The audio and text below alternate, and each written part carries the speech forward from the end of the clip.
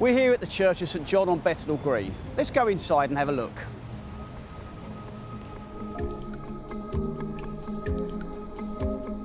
Welcome to St John on Bethnal Green. My name is Alan Green of Bethnal Green. I'm the rector of St John's and I've been here for almost 20 years. What can you tell me about the history of this church? St John, it's on Bethnal Green, which was the common land here, and St John's was the first encroachment on it in 1828. Money was given to build a number of churches. The government was afraid that with growing poverty that people would not have the benefits of faith and therefore would not be very civilised and also might be tempted to revolution. And the architecture of the church? It's designed by Sir John Soane, a major British architect who designed the Dulwich Picture Gallery and the Bank of England. He did 3 churches and this is one of those. Sir John Soane designed this church in a very simplistic way. The very slight edging of the pillars behind me is the clue to the simple way that he built this. He wanted it very plain indeed. And that didn't go down too well with the church as a whole. There was a big fire here in 1870 and the roof burnt off. They hired another architect to repair it, who decided it ought to look like a proper church. So they put a lot of stuff in that hadn't been here before. They changed the design of the windows, put in all the beams in the roof here. It's also further extended at the end of the 19th century, so all of the reredos was added. Again, it was much shorter and much plainer when Soane designed it. So it's been much played with. We've got this great building and it needs quite a lot of work doing to it, but it is a real resource.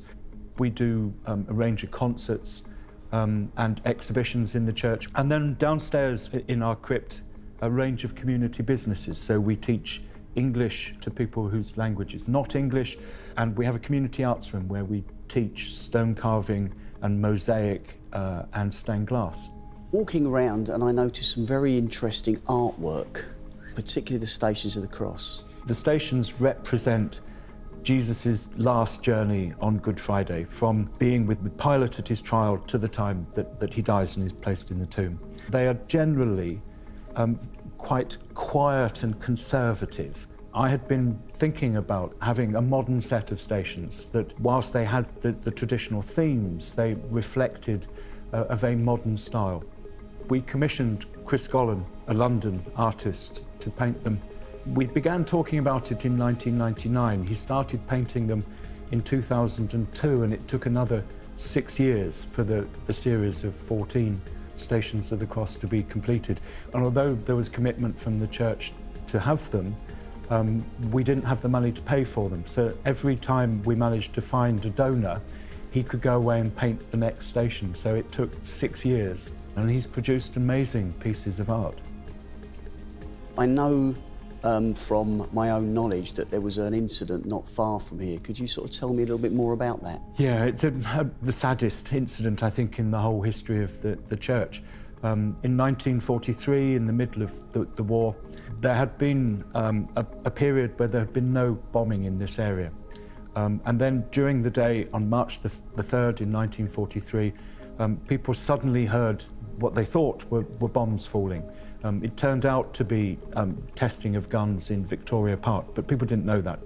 And people thought that at that moment, without any warning, that there was a bomb raid on. And so there was panic and people fled to the nearest bomb shelters. And one of those was here at St John's, and the other one is the underground station just over the other side of the road. And a huge number of people piling down the stairs, and someone fell, and within a matter of seconds, 172 people were crushed and died. It was never really acknowledged, and people lived their lives really burying that memory inside them. And it's only been in recent years that there has been an attempt to provide a proper, fitting memorial with the names of the people on it.